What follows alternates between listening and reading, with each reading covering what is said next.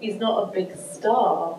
So we just kind of discovered this article and just thought, oh, this is an interesting story, and that he'd been murdered and that there was a whole kind of rise and fall. And then, so that was 12 years ago, and then I wasn't even making films then, I was making large-scale video artworks for galleries, and then I started making films, made a couple of films, and then just thought, I really want to make that Orion film. And then I couldn't get anyone to fund it at all. So basically, I raised like a tiny amount of development money, and whenever I was in the States, showing Sound It Out or showing the Great Hip Hop Hoax, we did like one research trip, but I would just basically phone up my cameraman and say, come and pick me up.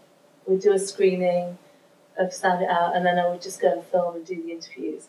And originally I thought, oh, it's just research, but people that we filmed sadly like kept dying, so it's the film. So the research became film, and we basically shot 80 hours on a wing and a prayer before anyone financed the film. So as soon as we'd got that, and I'd cut about 20 minutes, everyone came aboard. So BBC Storyville, Film Cymru Wales, Creative England, and then 337 angels on Indiegogo funded the film. So it was amazing. It was like dominoes, but that all happened last year. So it's just been this kind of weird background project that I've been making forever that I never thought I'd end. Would never end. So this is the final screening in a 3-week tour. I've been at Tribeca in New York, Nashville, where we won the Grand Jury Prize, and I've got a Les Paul guitar on its way to England. Toronto last week, and then you good people. How many film festivals did you apply to? And what was your ratio? Like you applied at 50 and 5 said yes. Once you get into a big festival, you don't have to apply to any more festivals. Where you were going? I sent it to Tribeca, and then lots of other people. Nashville said, oh, this sounds like the right festival. I always apply to Doxa because Dorothy's so wonderful, and because I was having a good time here. And Hot Docs, yeah. But yeah, it's a bit tricky for like if you've made a few films. So this is my 6th feature. So as soon as my film's finished, the festivals usually want to see it. Well, they knew about this film because I've been wanging on about it for years. So they're ready to see it. And it next goes to Turin, Moscow, Croatia, and we're going to premiere at Sheffield in England in June. I have done 9 screenings. I think the idea of doing a DNA test is so tasteless. It's like lifting the mask. I just don't want to know at all. The reason why it's in the film is because this is a film about constructional identity, and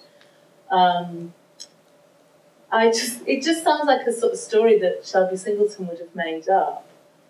And I was like, yeah.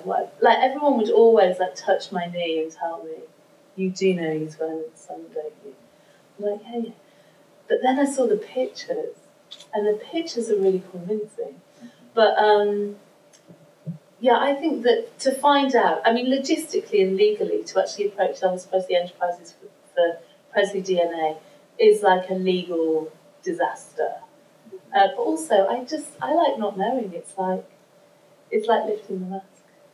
And maybe he is, maybe he isn't. His son doesn't want to know and doesn't want to pursue that, and so that's something that we would need Jim Ellis Jr.'s permission for as well. But yeah, it's something we talked about a lot and thought about a lot. Did you think he looked similar? They're totally convinced. And I was the most unconvinced person of them all. And then the new pictures arrived from the archive house, and I was like, he was killed by 3 guys that were related, and their uncles shot them to the police 3 days later, and they're currently on death row, and they've been there since, I think the trial was in 1999, so they've been there since then. Why did I choose to not include that information? Why did you choose to not include that? Well, we did have it in the cut, and I was mentored by Marshall Curry, who's a really good filmmaker, and I had a lot of discussions with Marshall about that, and it's Jimmy's story, really. I didn't want to get into their story and what's happened to them. I figured it was something that I could tell people at Q&A or in a press release or, you know, on the website, but it seemed to take away from the moment of Jim. I think when he's murdered, it's so brutal and powerful that I just want to be with the emotion of that rather than knowing. And then this happened, and then this happened. Sometimes you just need to know less.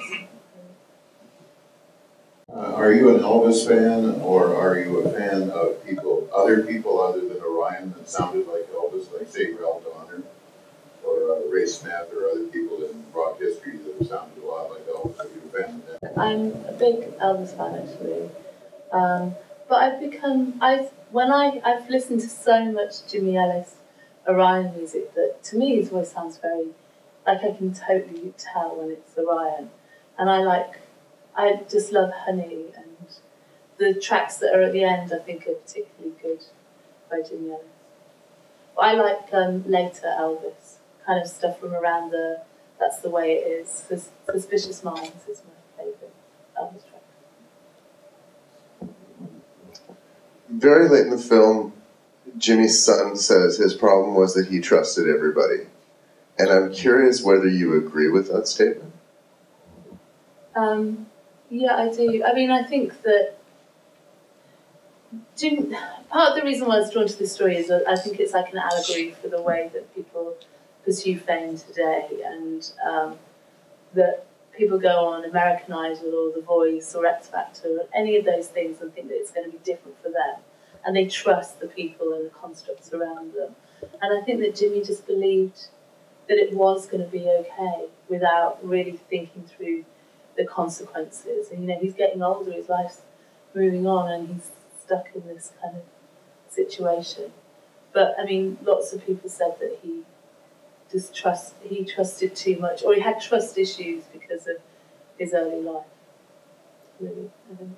Okay, there's a question up in the balcony. Feel free to shout out. Go ahead. Yes, thank you, number one, for finally doing a movie about Orion.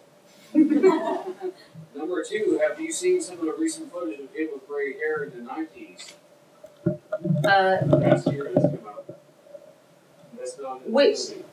Well, yeah, there's a lot of footage that's not in the movie. Which footage do you mean?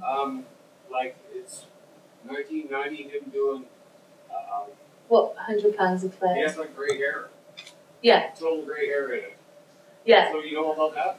Yes. I mean, to be honest, I think I've seen. He did do some shows in '92, which not kind of put it out.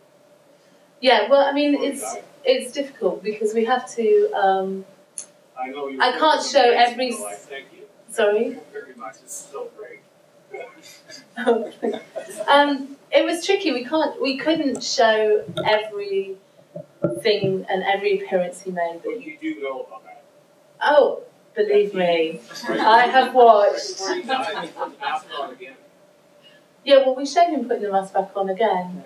But trust me, I have watched, I think, every hour, second, minute of footage.